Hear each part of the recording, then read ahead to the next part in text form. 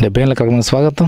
గ్రామాలు ఎలా ఉన్నాయో తెలుసుకోవడానికి నేడు మంచిర్యాల జిల్లా చెన్నూరు మండలం బహురావుపేట గ్రామ సర్పంచ్ ముత్యాల మౌనిక సంపత్ గారులతో ఉన్నాం.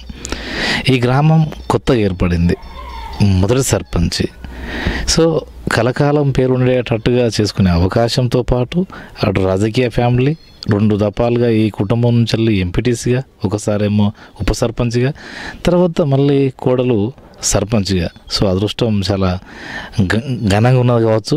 అందుకనే వాళ్ళు ఈ గ్రామానికి ఎంతో కొంత సేవ చేయాలనే భావంతో, ఎంతో కొంత కాదు ఎక్కువ చేయాలనే ఉద్దేశంతో మన ముందున్నారు. ఈ గ్రామానికి ఏం కావాలో వారి మాటలను అడిగి తెలుసుకునే ప్రయత్నం చేద్దాం. మేడం నమస్కారం అండి. నమస్కారం సార్. నమస్కారం సార్. నమస్కారం.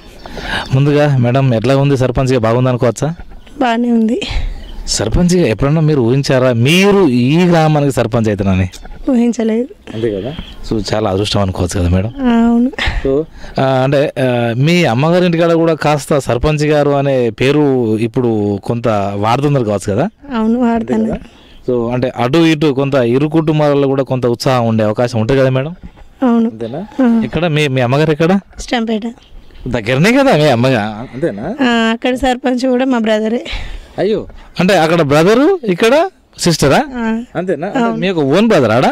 అంటే రిలేటివ్స్. సో ఏదేమైనా కానీ అంటే దాదాపు ఒక గ్రామ సర్పంచ్గా కాస్త ఎక్కువ శాతము ప్రజల సమస్యలు తెలుసుకునే అవకాశం ఉంటుంది అనుకోవచ్చు కదా? అవును. సో మీరు వచ్చిన కాంచెలు ఏం చేశారు అండి చెప్పండి. మేము వచ్చిన దగ్గర నుండి 30 ఏళ్ళ క్రితం నుండి ఉన్న నాళీలన్నీ క్లీన్గా చేయించినాం. ఓకే. మురం కొట్టించడం జరిగింది, గుంతలు లేకుండా చేపించి, మొక్కలు లేకుండా తీసేపించినాం, చెట్లు పెట్టించినాం రోడ్లకి ఇరువైపులా. సో అంటే మీకు ట్రైనింగ్ ఇచ్చారు కదా, ఆ ట్రైనింగ్లో ఏం చెప్పారు అవన్నీ ఇక్కడ అమలుపరిచారా మరి? అవును. సో అక్కడ ట్రైనింగ్లో ఏమేమి చెప్పుంటారు? దాదాపు గ్రామ సర్పంచ్గా మీకు పెద్ద బాధ్యత ఉన్నది, గ్రామ సభలు కండక్ట్ చేయాలి, దాన్ని అధ్యక్షత వహించాలి, ఏ విధంగా తీర్మానాలు చేయించుకోవాలి, తీర్మానాలను అమలు ఎట్లా పరచాలి, ఇవన్నీ చెప్పి రాలేదు అసలు? చెప్పిండు. సో మరి వాళ్ళు చెప్పినప్పుడు ఇక్కడ గ్రామ సభ కూడా కంటిన్యూగా అంటే అక్కడ చెప్పినట్టు ఇక్కడ అవుతుంది అనుకోవచ్చా? చేస్తున్నాం, మేము గ్రామ సభ వేస్తున్నాము. ఇప్పటి వరకు గ్రామ సభలో ఏమేమి తీర్మానాలు చేసేసారు అనుకోవచ్చు ఇక్కడ? ఇక్కడనా? సో ఎన్నో కొన్ని తీర్మానాలు చేసి ఉంటారు కదా మేడం? అవునా కదా? మీ సార్ ఏమైనా సపోర్ట్ చేస్తున్నాడు అసలు? చేస్తున్నారు. సో ఇంకోటి అసలు వాస్తవానికి సారుకే కొంత సారు లోటు అవ్వబడుతుంది నాకు. మీకన్నా సార్ అయితే ఇంకా బాగుండేమో సర్పంచ్గా. అవును. సో అంటే మీకు కూడా ఇబ్బంది ఉండకపోవు, అంతే కదా? కానీ ఇంకొకటి అదృష్టం ఏంటంటే సార్ సర్పంచ్ అయితే సార్ ఏది మన ఒక్కరి పేరే ఉండు, అదే కనుక ఇప్పుడు అది 2 పేరు వాడుతున్నారు కదా? అవునా కదా? ఏమున్నది సగం సర్పంచ్ అన్నట్టు కదా మేడం? అవునా కదా? సో ఏం చెప్పండి సార్, ఎట్లా ఉంది ఏది సగం సర్పంచ్ గారు? బాగుంది. ఎట్లా అంటే గ్రామానికి మేడానికి సూచనలు, సలహాలు, అటు గ్రామంలో ఉన్న ప్రజలకు కొంత సర్పంచ్ భర్తగా గుర్తింపు ఉందనుకోవచ్చు కదా? ఉంది. సో ఏమేమి ఇక్కడ చేస్తున్నారు అనుకోవచ్చు? మీరు వచ్చిన కాంచెల్లి మేడానికి ఏమో సలహాలు ఇచ్చారు, మీరు ఏం చేయించారు ఇక్కడ? మేడానికి ఎప్పటికప్పుడు గ్రామ సభల పెట్టడం, సూచనలు ఇచ్చడం, వర్కులలో అమ్మ కొంచెం అట్లా. సో ఏదేమైనా కానీ ఎన్నుకుంటున్నాను అనుకోవచ్చు. సో ఈ గ్రామానికి ఇక్కడ సీసీ రోడ్ కానీ డ్రైనేజ్ కానీ ఇంకేమన్నా చేయవలసింది ఉందనుకోవచ్చా? బాగుంది. సీసీ రోడ్లు బాగా వేయాల్సి ఉన్నాయి, డ్రైనేజ్ కూడా కొంచెం చేయాల్సి ఉన్నాయి. సో ఇక్కడ ఏమన్నా ఇంకుడుగుంతో స్టార్ట్ అయినాయి మరి? గుంతలు కంప్లీట్ అయిపోయినాయి. అంటే ఇంటింటికి ఉన్నట్టు అనుకోవచ్చా? సో మీకున్నది అది చెప్పండి. మాకుంది. ఓకే. ఇంకోటి ఇక్కడ అందరికి మరుగుదొడ్లు ఉన్నట్టుగా? మరుగుదొడ్లు కూడా ఉన్నాయి అందరికి, 100% అయిపోయినాయి. సో ఇక్కడ శ్మశాన వాటి కానీ డంపింగ్ యార్డ్ ఉన్నాయా మేడం మరి? అంటే స్థలం సేకరణ జరిగింది కానీ ఇంకా స్టార్ట్ కాలేదు. సో అంటే ఇప్పుడు స్టార్ట్ అయ్యే అవకాశం ఉంది అనుకోవచ్చు ఇక. సో అంటే ఏది స్థల సేకరణ అంటే ఏమైనా భూమి పూజ ఉందనుకోవచ్చు? ఏమన్నా అవన్నీ అయిపోయినాయి కానీ ఇప్పుడు స్టార్ట్ చేసే అవకాశం ఉంది అనుకోవచ్చు. సో ఇక్కడ కొంతమందికి రైతు బంధు అంతుంది, కొంతమందికి అంతలేదు. గల కారణం ఏంటంటే కొంతమందికి పట్టాలు లేవు. సో మరి ఏంటి ఆ ఒక సమస్య మేడంతో ఎప్పుడు అధికారులతో పరిష్కరించబడతాయి అనుకోవచ్చు? ఈ మళ్ళా 20 సదస్సు ఉన్నది వచ్చే నెల 20 తారీఖు. అప్పటి వరకు కొన్ని సో పనులు అంటే సరే ఆ సదస్సులో పూర్తిగా కొంత అమలుపరిచే అవకాశం ఉందనుకోవచ్చు. సో వాస్తవానికి భూ ప్రక్షాళన భూ సర్వే అంటే రైతు బంధు కన్నా ముందు వచ్చినాయి, మీకు కొంత ఐడియా ఉంటుంది. సో అవి వచ్చినా కానీ వాళ్ళు కింది స్థాయి దాకా రాక సర్వే నెంబర్ నుంచి సర్వే నెంబర్ పోక ఈ యొక్క సమస్య ఇట్లా ఉంది అనుకోవచ్చు కదా సార్. రెవెన్యూ వాళ్ళ వైఫల్యం ఎక్కువ. సో అంటే కాస్త నిర్లక్ష్యం అనుకోవచ్చు కదా, కరెక్ట్ చేయలేక. సో ఇప్పుడు ఇంకోటి ఒక చట్టం వస్తుంది, ఆ చట్టంలో ఫీల్డ్ టు ఫీల్డ్ పోయి పాని రాసి కబ్జాకి వెళ్ళకున్నారో వాళ్ళకే పాని వచ్చేటట్టుగా వాళ్ళకి పట్టించేటట్టుగా అంటే ప్రతి సంవత్సరం అట్లనే చేసి గ్రామ సభలో కూడా అందరి పేర్లు చదివి యోగి వీళ్ళకి ఇంత భూమి ఉన్నది యోగి పంట పెట్టారని కూడా చెప్తే అసలు ఎలాంటి సమస్య ఉండే అవకాశం ఉండదు కదా సార్. అది కరెక్ట్ అవుతుంది. సో ఇది ఈ రాబోయే చట్టంలో ఇలాంటి వెసులుబాట్లు అన్నీ ఉంటే బాగుంటుంది కదా. బాగుంటాయి. సో ఇక్కడ ఏమన్నా స్కూల్ ఉందనుకోవచ్చు ఇక్కడ ఉంది. నా స్కూల్లో ఏమన్నా పిల్లలు మీరు వచ్చిన కంచెలు పెరిగారా తగ్గారా? పిల్లలు కొంచెం పెరిగిండ్రు కొద్దిగా. ఇక్కడ టీచర్లు ఎంతమంది ఉంటారు అనుకోవచ్చు? టీచర్లు 6 members ఉంటారు. అంతేనా? అండ్ మరి పిల్లలు 50 దాకా ఉంటారు. అయ్యో, వీళ్ళేమో 6 members ఉన్నారు, పిల్లలు ఏమో తక్కువ ఉన్నారు, అంతే కదా? తక్కువ. అంటే వాస్తవానికి మేడం సారే అంటున్నాడు కొంతమంది ప్రైవేట్ పోతుందట, ఇంకా ప్రైవేట్కి ఎందుకు పోతుండ్రు మరి? అంటే ప్రైవేట్గా ఫస్ట్ నుండి దాని మీద ఇంట్రెస్ట్ బాగున్నది కదా, అక్కడనైతేనే బాగా చెప్తారు అనే ఫీలింగ్ కొద్దీ మరి అది నిజమే కదా మేడం, పంపిస్తున్నారు. అది నిజమే కదా, అంటే అవునా కదా. కొత్త ఇక్కడ ఇంగ్లీష్ మీడియం కూడా స్టార్ట్ చేసిండ్రు ఇక్కడ స్కూల్లో. ఎంత ఇంగ్లీష్ మీడియం చెప్పినా కానీ ప్రభుత్వ టీచర్లు మంచిగా చెప్పరా అనే నమ్మకం అయితే ఉంది. అవునా కదా? అది కరెక్ట్. మరి ఏంటి అంటే ఏది ఈ సంవత్సరం ఇంగ్లీష్ మీడియం స్టార్ట్. సో అంటే వాస్తవానికి వాళ్ళలో మార్పు రావాల్సిన అవసరం ఉంది అనుకోవచ్చు ఏమన్నా మరి? ఉంది, మార్పు రావాలి. అంటే ప్రభుత్వము ఖర్చులు బాగా చేస్తుంది, వాళ్ళకు జీతాలు ఇస్తుంది, మిడ్ డే మీల్స్ అని ఇంకోటని రకరకాల సౌకర్యాలు కల్పించినప్పటికీ ప్రభుత్వ స్కూల్కు రాకపోవడము అంటే ఇది ప్రభుత్వంలో చెప్పే అటువంటి సార్లు వాళ్ళ పిల్లలేమో ప్రైవేట్కి పోతారు, వాళ్ళు వచ్చి మేము మీ పిల్లలు చదువు చెప్తామంటే ఇది ఏమైనా కరెక్టేనా సార్? కరెక్ట్ కాదు. అవునా కదా? అంటే గింతగానం ఖర్చు చేస్తుంది కానీ ప్రభుత్వము ఒక చట్టం అడగతే అయిపోతుంది కదా సార్. వాళ్ళని మారు అంటే వాళ్ళు మారరు, అధికారులు మారు అంటే ఇవ్వలు మారే అవకాశం లేదు. ఏ పిల్లలైతే 10వ తరగతి దాకా ప్రభుత్వ స్కూల్లో చదువుతారో ఆ పిల్లలకు ఏది ఉద్యోగాలకు అర్హత అని ఒక చట్టం అడగతే అయిపోతుంది కదా సార్. అంతే కదా మేడం. సో అప్పుడు ఏంటంటే వాళ్ళకి ఉద్యోగం రావాలి కాబట్టి ఏం చేయాలి, వాళ్ళ పిల్లల్ని కూడా అలాగే తోలాలి కంపల్సరీ అవుతుంది. అట్లయితే అప్పుడు ఏంటంటే నిరుపేద పిల్లవాడికి అంటే నిరుపేద కుటుంబానికి వాళ్ళ పిల్లవాడికి చదువు జ్ఞానం ఎక్కువ వచ్చే అవకాశం ఉంటుంది. అవునా కదా? సో అంటే ఇట్లాంటి చట్టం ఒకటి ఈ యొక్క ప్రభుత్వ హయాంలో వస్తే బాగుంటుంది అనుకోవచ్చా? బాగుంటుంది. సో ఇక్కడ ఏమన్నా హాస్పిటల్ ఉందా? హాస్పిటల్ లేదు. మరి వీళ్ళంతా జ్వరం వచ్చినా ఏమొచ్చినా ఎక్కడ పోతుంటారు వీళ్ళంతా? మండల్లో. సరే మండలకైనా కానీ గవర్నమెంట్ పోతారా ప్రైవేట్ పోతారా? గవర్నమెంట్ కొందరు పోతారు, ఇక ప్రైవేట్. మీరు ఉన్నట్టు చెప్పలేరు, మీరు చెప్పండి. కొందరు పోతారు గవర్నమెంట్కు, ఏది ఒక ప్రస్తుత వాళ్ళు మాత్రమే పోతారు కావచ్చు. అవునా కదా? లేదు, వేరే అంటే జ్వరం వచ్చినా కానీ మన గవర్నమెంట్కి పోతున్నా మేడం? జ్వరం వస్తే వెళ్ళారు కానీ. అవునా కదా? అంటే నేను ఎందుకు అంటున్నా అంటే ప్రభుత్వం ఎప్పుడైతే డబ్బులు ఖర్చు చేస్తుంది, మీకు కూడా తెలుసు, మెడిసిన్కు అటు మిషనరీకి, కానీ డాక్టర్ ఉన్నాడు, నిర్లక్ష్యము. ఇప్పుడు మీ గ్రామ స్థాయిలో ఏఎన్ఎం కానీ ఆశా వర్కర్ కానీ వీళ్ళు ఎంతో కష్టపడి ఇంటింటికి తిరిగి సర్వే చేసుకొని ఈ యొక్క ప్రస్తుత వాళ్ళు కానీ ఇంకో వాళ్ళని కానీ హాస్పిటల్లో చూసుకుపోయినాక వాళ్ళ నిర్లక్ష్యం వల్లనే కొంతమంది మళ్ళీ ప్రైవేట్కి పోతారు. ఆ ప్రైవేట్లో చూసేది వాళ్ళకి హాస్పిటల్ ఉన్నాయి. ఎంత దౌర్భాగ్యం సార్ ఇది. అవునా కదా? కరెక్ట్. అది సో మరి ఇట్లా కొంత మారవలసిన అవసరం ఉంది కదా మేడం? మారవలసిన అవసరం ఉన్నది. అంటే ఇంకోటి వాళ్ళకి ఉద్యోగం వచ్చేటప్పుడు మేము ఎలాంటి ప్రైవేట్గా ఏం పనులు చేయమని వాళ్ళు సంతకం పెడతారు, కానీ మళ్ళీ ఇదొక వ్యాపారం అయిపోయింది కదా మేడం? అట్లా చాలా ఉన్నాయి. సో అంటే ఇక్కడనేమో టైం అయిపోయింది అంటారు, అంటే ఇక్కడనేమో మీరు గోడ గడియారం చూసి టైం చూసి అరగంట ముందు వెళ్ళిపోతారు, మీ హాస్పిటల్లోనేమో అసలు టైం అయిపోదు అక్కడికి. అవునా కదా? సో ఇంకోటి సార్, అంటే వాస్తవానికి వాళ్ళకు అంటే వాళ్ళపైన కఠినమైనటువంటి నిర్ణయం తీసుకొని ఎవరైతే ప్రభుత్వ డాక్టర్ ఉన్నారో మళ్ళీ వాళ్ళు ప్రైవేట్లో చేయొద్దని, అది ఎవరైనా కానీ ఏ ఉద్యోగం పర్లేదు, ఎలాంటి అక్రమ సంపాదించదాన్ని ఒక చట్టం పడిస్తే బాగుంటుంది కదా సార్? బాగుంటుంది. ఓకే. సో ఇక్కడ ఈ గ్రామానికి బహురావుపేట ఎట్ల పేరు వచ్చింది, ఏమైనా ఐడియా ఉందా? ఇక మరి మీకేమైనా ఐడియా ఉందా మేడం? ఓకే.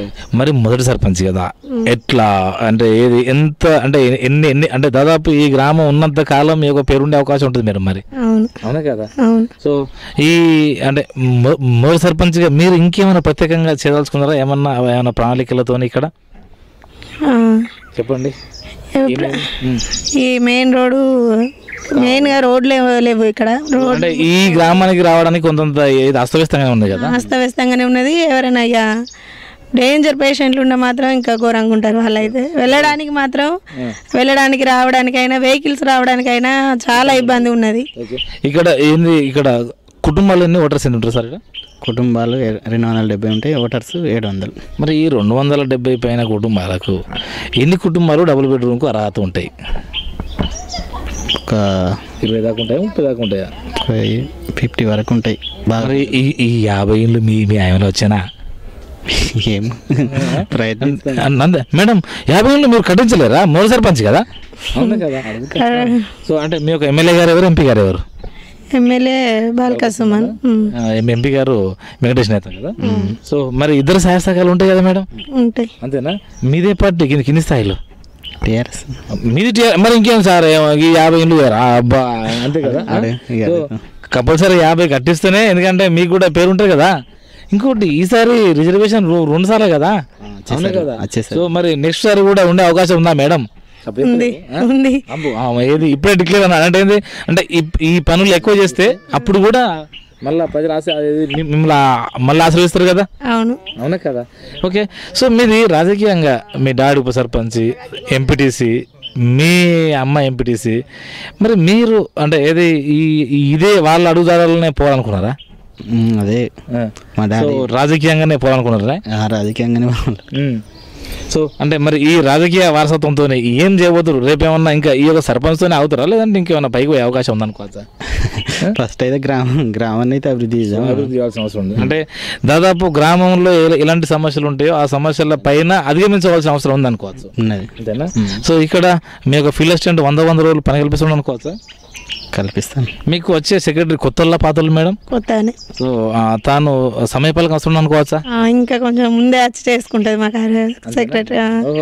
అంటే ఆమె కూడా మహిళనేనా? మహిళనే. సో ఇంకేంది, అందరు మహిళలు అయినట్టున్నారు ఇక్కడ. ఓకే. సో ఇంకోటి మేడం, మీకు సర్పంచ్ ట్రైనింగ్లలో 29 శాఖల అధికారులు మీ కంట్రోల్లో పనిచేయాలని చెప్పారు. మరి వాళ్ళు వస్తుంటారండి ఎప్పుడన్నా? కష్టమే కదా. చాలా ఏం అవుతలేదా మేడం? అంతే కదా. వాళ్ళందరూ అయితే వస్తలేరు కదా. మీరు గ్రామ స్థాయిలో ఉన్న వాళ్ళు ఎవరో కొంతమంది వస్తున్నారు. అవునా కదా. వస్తారు, కొంతమంది కలుస్తలేదు. మరి మీరు రప్పించాలి కదా మేడం? రప్పిస్తాం. ఎప్పుడు రప్పిస్తారు? నెక్స్ట్ గ్రామ సభకు రప్పిస్తే అవకాశం ఉందా? రప్పించే అవకాశం. ఇన్ఫర్మేషన్ ఇస్తున్నాం వాళ్ళకు, వాళ్ళు వస్తలేరు. మేము ఎట్లా ఇన్ఫర్మేషన్ ఇస్తున్నారు చెప్పండి? కార్యదర్శి సెక్రటరీ అందరికి కాల్స్ చేసి ఇన్ఫర్మేషన్ ఇస్తుంది. మీటింగ్ అది విషయము కాల్స్ చేసేది వాళ్ళకు ఏది పంపిస్తుంది.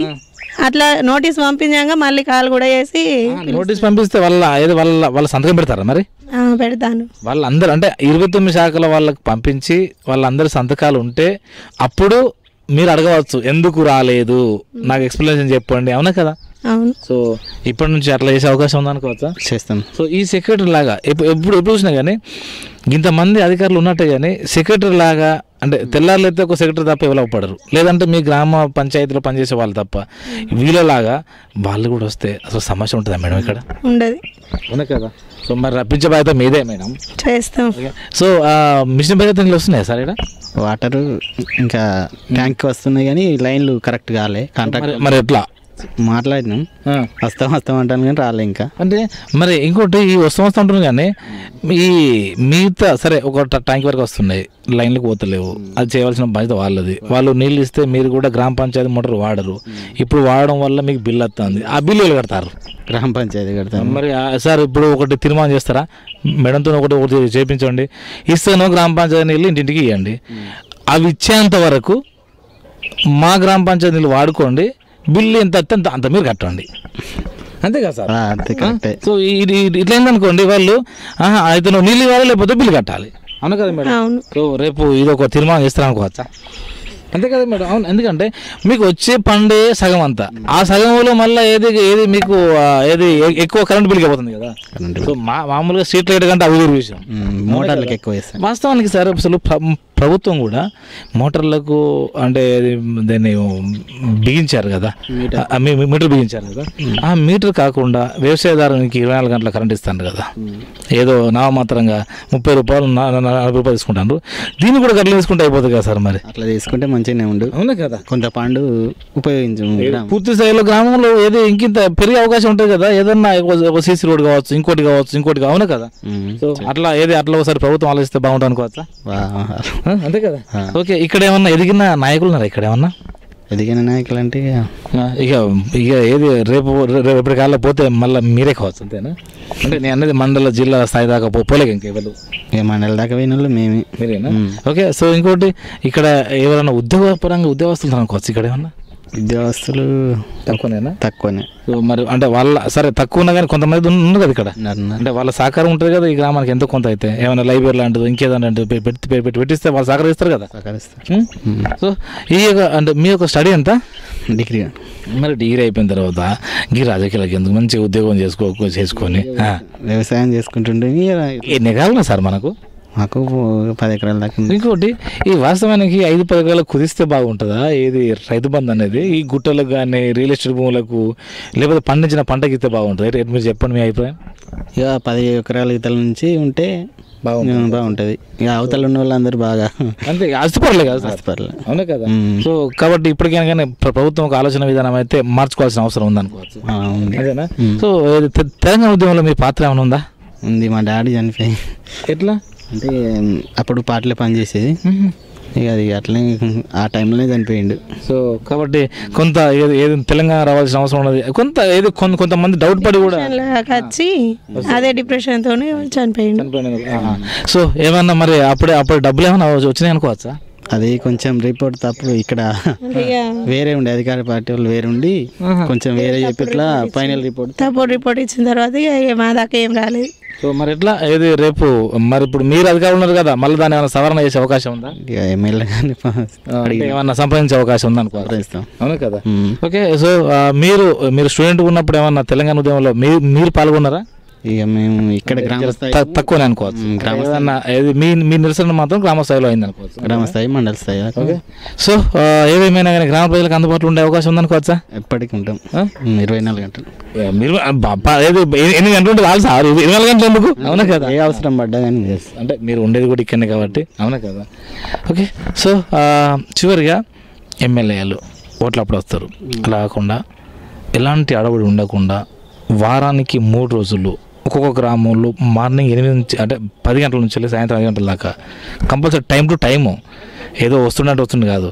ఆ సమయంలో ఈ గ్రామంలో వాడవాడ తిరిగి ఇక మీకు ఓటేస్తే మీరు గెలిచినటువంటి ఎమ్మెల్యేని వచ్చాను, ఏం పనులు చెప్పు అని మీ యొక్క సర్పంచ్ మీ పాలకవర్గం ఆధ్వర్యంలో వాడవాడ పోతుంటే ఎట్లుంటే చెప్పండి? బాగుంటాయి. సమస్యలు గ్రామంలో ఏ సమస్యలు ఉన్నా అధికారంలో ఉన్న అందరికీ తెలుస్తుంది. సో దాంతోపాటు రేపు ఇక్కడ ఏ సమస్య ఉన్నదని కూడా చట్టసభల్లో మాట్లాడే అవకాశం ఉంటుంది. వాళ్ళకు కూడా అంత క్లియర్గా తెలిసిపోతుంది ఏ గ్రామంలో ఏ సమస్య ఉన్నా, ఏదైనా ఏం ప్రాబ్లమ్స్ ఉన్నాయైనా తెలిసిపోతుంది వాళ్ళకు. అట్లా ఒక ప్రణాళిక రావాలని కోరుకుందామా? బాగుంటుంది అట్లా ప్రణాళిక వస్తే. సో మీరు ఎస్పెషల్లీ మహిళలకు ఇచ్చే సూచనలు? అందరూ అన్ని కార్యక్రమాలలో ముందుండి మహిళలు పాల్గొనాలని కోరుకుంటాను. సో మొన్న 10 రోజులు 30 రోజుల ప్రణాళికల్లో కొంత సహకరించారా మరి వాళ్ళు? ఇక్కడ ఎన్ని గ్రూపులు ఉన్నాయి మేడం ఇక్కడ? అంటే అన్ని గ్రూపులలో అయితే మొత్తం మీద ఇక్కడ అంటే సజావుగా అంటే సాగుతున్నాయి అనుకోవచ్చు కదా? ఇక్కడ సాగుతున్నాయి, ఎలాంటి పెండింగ్ లేకుండా. ఏమన్నా బ్యాంకు లింకేజ్ లోన్ కానీ లేవు. ఇక్కడ ఎన్ని కులాలు ఉంటాయి సార్ అందాజ? ఇక్కడ ఒక 8-10 దాకా ఉంటాయి. 10 ఉంటాయి. సో అందరు కూడా ఆప్యాయతగా వరుసలు పెట్టి పిలుచుకుంటారా లేకపోతే ఏమైనా కుల భావాలు ఉండదు? ఇక్కడ అందరూ వరుసలు పెట్టి పిలుచుకుంటారు. సో పూర్తి స్థాయిలో ఒకరికొకరు సహకారం చేసుకునే అవకాశం ఉంటుంది అనుకోవచ్చు. ఉంటుంది. సో అంటే ఇది పూర్తిగా ఇక్కడ 2 దఫాలు పంట పండే అవకాశం ఉంటుంది ఇక్కడ పండుగ. కెనాల్ ద్వారానే అనేది. ఇప్పుడు కెనాల్ కాదు కానీ వాటర్ బోర్లు ఫిల్టర్లు కట్టి. ఎందుకు ఇక్కడ ఏమన్నా డ్యామ్ మీకు దగ్గర ఉన్నదా? వాటర్ అంటే వాగు దగ్గర ఉంటుంది. ఏం వాగు అది? ఇటు మన శుద్ధాల వాగు అంటారు. సో అది దగ్గర ఉంటుంది కాబట్టి పూర్తి స్థాయిలో వాటర్ అయితే ఉంటుంది. చెరువు ఉంది, చెరువుకు కాలు వస్తే ఇప్పుడు ఏదో సో లింకేజ్ కావాలి ఉన్నాయి కదా అవన్నీ ఇంకా కలపలే. ఇప్పుడు అది కలిపితే మాత్రం అంటే మీ ఏమైనా వచ్చే అవకాశం అయితే ఉంటుంది. వస్తుంది. సో ఇక్కడ ఏమైనా కౌలు కళాకారులు ఉన్నారు? ఇక్కడ ఏమన్నా కవులు కళాకారులు అట్లాంటి ఏమైనా లేరా? ఏది అంటే ఇక్కడ కొంత అలాంటి భావన ఏం లేదు అనుకోవచ్చు. ఇక్కడ ఏమన్నా గ్రానైట్ కానీ లేకపోతే సంపద ఏమన్నా ఖనిజ సంపద ఉంది అనుకోవచ్చా? సంపద ఏం లేదు అట్లాంటి. సో ఇదండి గ్రామ ప్రజలు ఆశీర్వాదంతో మొదటి సర్పంచ్గా గెలవడం, బాధ్యత పెరగడం, దాదాపు సర్పంచ్గా ఒక సంవత్సర కాలం కూడా అయిపోయింది. సో అప్పటి నుంచి ఇప్పటిదాకా అయితే సమస్య అంటే ఏంది, ఒక ప్రణాళికలు ఏవైతే ప్రభుత్వం ప్రవేశపెట్టిందో అవి దిగ్విజయంగా ఇక్కడ కొనసాగినాయి అంటున్నారు. అదేవిధంగా గ్రామ స్థాయిలో గ్రామ సమస్యలు ఉంటే ఆ గ్రామ సమస్యలు పరిశీలించుకోవడానికి చట్టాలు కొంత మార్చవలసిన అవసరం ఉన్నది. అది ప్రజాప్రతినిధులు అట్లా చేస్తే, ఎందుకంటే గ్రామ సమస్యలు గ్రామంలో మాత్రమే పరిష్కారం అవుతాయి. ఎందుకంటే ఒక్కోసారి ఏదన్నా అవగాహన సదస్సు పెట్టి లేదంటే ఆ ఒక సమస్య పైన అందరినీ రమ్మడం వల్ల అందరూ తలో కాగితం పట్టుకొస్తారు. దాదాపు ఒక 300 కాగితాలు అవుతాయి. వాటిని చూసేదేవారు, చదివేదేవారు. అంటే అందుకనే గ్రామంలో ఉన్న సమస్యలు అక్కడ మాత్రమే పరిష్కారం అవుతాయి. ఆ దిశగా చట్టాలు తీసుకురావాల్సిన అవసరం ఉన్నది. ఇకపోతే 70 ఏళ్ళు మొన్న మౌనిక గారు ఈ గ్రామ పంచాయతీ ముందు 73వ సంవత్సరం ఇండిపెండెన్స్ జరుపుకున్నారు. అంటే ఈ దేశానికి స్వాతంత్రం వచ్చి 73 సంవత్సరాలు అవుతుంది. మేడం మీకు స్టడీ ఏంటి? ఇంటర్ అయిపోయింది. సో ఇంటర్ అయిపోయింది కాబట్టి అంటే మేడం కూడా కొంత అవగాహన ఉంటుంది. వాస్తవానికి ఏ దేశానికి స్వతంత్రం వచ్చినా కానీ ఒక 20 నుంచి 30 సంవత్సరాల్లోనే ఆ దేశంలో ఉన్న ప్రతి కుటుంబానికి ఉపాధి ఉంటుంది. కానీ మన దేశం మాత్రము 73 సంవత్సరాల నుంచి అభివృద్ధి చెందుతున్న దేశమే. ఇక అది ఎప్పుడూ మరి వాళ్ళ ఏది మన తరం కూడా చూడమో అనే కోణంలో మాత్రమే ఉన్నాము. ఎందుకంటే అభివృద్ధి చెందిన దేశం అంటే దాని అర్థం ఏంటి? ప్రతి వారికి ఉపాధి కల్పించడం, ఉపాధి ఉండడం. సో ఆ ఉపాధి ఇప్పటికీ గ్రామాలలో మాత్రము నిరుద్యోగ యువకులు ఎక్కువ పెరిగిపోతున్నారు. ప్రతి సంవత్సరము 5 నుంచి 10 మంది డిగ్రీ అయిపోయిన వాళ్ళు వస్తున్నారు. అంటే ఈ ఆయా పార్టీలు 73 సంవత్సరాలు వాళ్ళ అవకాశం కొరకు లాక్కొచ్చారు. కానీ ప్రభుత్వాలు ఎంత తప్పు ఉన్నదో అధికారులు అంతకన్నా ఎక్కువ తప్పు ఉన్నది. ఎందుకంటే ప్రభుత్వాలు పాలసీలను మాత్రమే తయారు చేస్తాయి, కానీ వాటికి కావాల్సిన బడ్జెట్ కూడా కేటాయిస్తాయి. అధికారులు కదా వాటిని కింది స్థాయికి తీసుకెళ్లేది. వాళ్ళు తీసుకువెళ్ళలేదు. ఎందుకు తీసుకువెళ్ళలేదు అంటే మాకేంటి, ఏం కావాలి, మీకు ఉద్యోగం ఉన్నది కదా అంటే ఉద్యోగం ఎక్కడ సరిపోతుంది అనే కోణంలో వాళ్ళు ఉండడం వల్ల ఇప్పటి వరకు కూడా పూర్తి స్థాయిలో గ్రామీణ ప్రాంతం కావచ్చు, అది ఏదైనా కానీ అంటే ఏంది ఆ కింది స్థాయి వర్గాల దాకా కూడా ఒక పథకాలు చేరకపోవడము ఇది చాలా బాధాకరము. ఎందుకు అధికారులు అంటే పెన్ను ఎవరి చేతిలో ఉంటుంది? అధికారుల చేతిలో.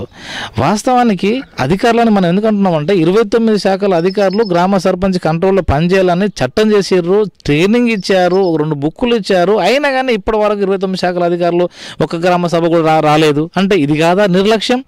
అందుకనే అధికారులు పాజిటివ్ వేతోని మాకు ఎందుకు జీతం వస్తుంది, ఏం పని చేయాలి, మేము చేయవలసిన పని ఏంటి, మాకు జీతం రావడం వల్ల ఏ కుటుంబం ఏది బాగుపడుతుందని కూడా ఆలోచించుకోవాల్సిన అవసరం ఉన్నది. వాళ్ళు అట్లా ఆలోచించుకొని పాజిటివ్ వేతోని ఇప్పటికైనా కానీ వాళ్ళ వృత్తికి గౌరవం ఇస్తారని కూడా ఆశిద్దాం. వాళ్ళ వృత్తికి ఏ రోజైతే గౌరవం ఇస్తారో అప్పటి నుండి ఈ దేశం అంటే ఏది ఈ యొక్క గ్రామం, మండలం, జిల్లా, రాష్ట్రం కూడా పూర్తి స్థాయిలో ఏది అభివృద్ధి ఏది విషయంలో ఉంటుంది. కాబట్టి సో ఇప్పటి నుంచైనా కానీ అట్లా వాళ్ళు ఒక అడుగేస్తారని ఆశిద్దాం. లేకపోతే ఎమ్మెల్యేలు మాత్రం తప్పకుండా గ్రామాల నుంచి వస్తారు కాబట్టి మీ గ్రామానికి ఇది చేస్తాం అది చేస్తాం అంటారు కాబట్టి వాళ్ళు కూడా ఒక్కొక్క రోజు వారానికి 3 రోజులలో కంపల్సరీ గ్రామాల్లో ఉండాలి. ఎలాంటి ఆర్భాటం లేకుండా ఇక్కడికి ఏది ఎమ్మెల్యే వచ్చిందంటే వేరే వాళ్ళు కూడా వేరే ఊరు ఇక్కడ రాకూడదు. వాళ్ళకు ఊరు అంటే రోజు కేటాయించాలి. కాబట్టి అలాంటి పథకం అంటే అలాంటి ప్రణాళిక ఒకటి వస్తామని ఆశిద్దాం. సో సర్పంచ్ గారు మొదటి సర్పంచ్ ఎప్పటికీ అన్ని వేళలా సర్పంచ్ భర్త గారు అన్ని వేళలా ఇక్కడనే ఉంటామంటున్నారు. సో అందరికీ ఏ సమస్య వచ్చినా కానీ మేము మాత్రం ముందంజలో ఉండి వాళ్ళ సమస్య పరిష్కరిస్తామంటున్నారు. రాజకీయ ఫ్యామిలీ కాబట్టి ఉప సర్పంచ్, ఎంపీటీసీ, 2 దఫాలు ఎంపీటీసీ, తర్వాత కోడలు సర్పంచ్ కాబట్టి అందుబాటులో ఉండి సర్పంచ్ భర్త గారు అందరికీ ఏది వాళ్ళ సమస్యలు పరిష్కరిస్తారని ఆశిద్దాం. చూస్తూ ఉండే IBR మరొక కార్యక్రమంలో మరొకతో కలుసుకుందాం. అంత అవసరం. మేడం నమస్కారం.